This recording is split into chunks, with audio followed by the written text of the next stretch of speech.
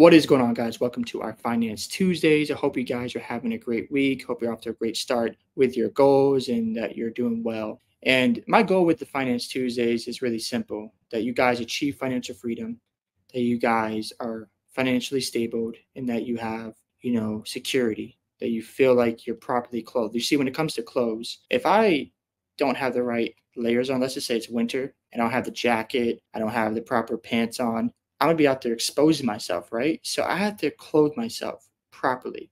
And when it comes to money, you want to have the same approach, because if you're not stable, if you're always like borrowing money and you don't have enough in the bank, then you need to reassess your behaviors with finances. And that's what we're trying to do here, is get you to understand, like, hey, this is where you are, and there is a direction you can go where you can actually achieve wealth, where financial freedom is actually possible. Now, I'm going to go ahead and share my screen. We're going to jump right into this topic. We're going to be talking about the triangle of wealth and how to build your finances appropriately.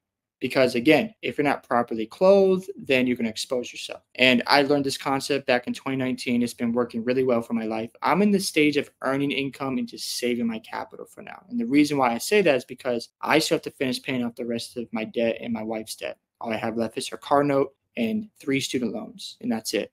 Now, you're probably wondering, why don't I go out and invest if I have all this capital? Well, the main reason is I have to take care of that first, right? And I don't want that hanging over my head and hoping this investment works out, because sometimes what people tend to do is they go from earning income to investing right away and don't consider having an emergency fund in case something doesn't work out, right? What if you have a car breakdown? You don't have anything to pay for it.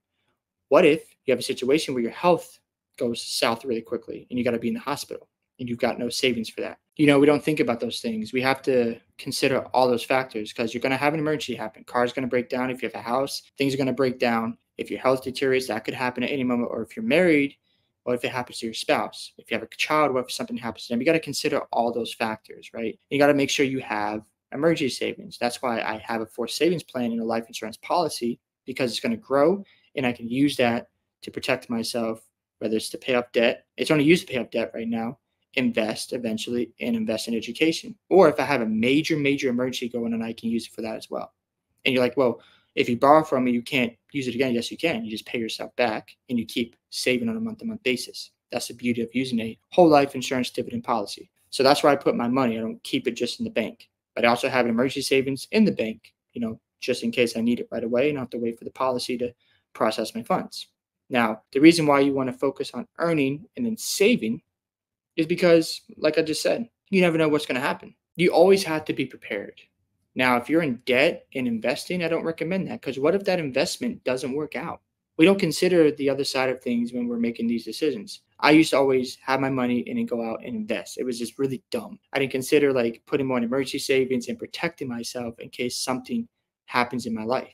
If I have a $2,000 emergency, that needs to be taken care of. I need to think about that, right? So you want to make sure you're going in the proper direction when it comes to the triangle of wealth. You want to earn your income first. You want to find different ways to earn income. I recommend finding 2 to 3 skills. Have a side hustle. You can do Uber. You can do Lyft. You just got to get started right away. And on the other side of it is maybe start a YouTube page and start building your subscribers, right? I have over 1,000 subscribers now, which is awesome. Thank you for all the support. But I know I have to keep going to get monetized, right? So there are different things I'm working on and striving for. It's during the day I sell Medicare, and then I do this. That's all I do. And I don't focus on other opportunities. That's another thing. You don't need to be a jack of all trades. So as you get older, your time is going to be more valuable. You have to be careful where you invest your time. Yes, fail, but also find things that you enjoy, that you can produce income, right? And as you're building these things up, guess what? You have other sources coming in.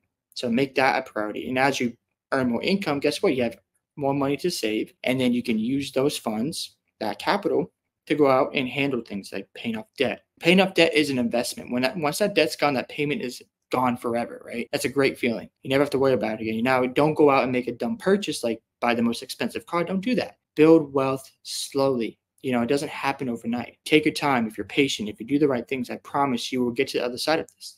If you want to just work till you're 65 and retire, hey, be my guest. This video is not for you. But if you want more out of life, if you want to see, goals and dreams accomplished, where you got to make these kind of sacrifices. It's going to take a lot of work. It's going to take a lot of focus and effort. So yeah, the triangle of wealth is a great thing to apply. I would encourage you to do that. I'm going to share the link of the article along with Wealth Dynamics in the links below. And if you have any questions, love to hear from you guys. Make sure you guys like the video and subscribe to the channel, and I'll catch you on the next one.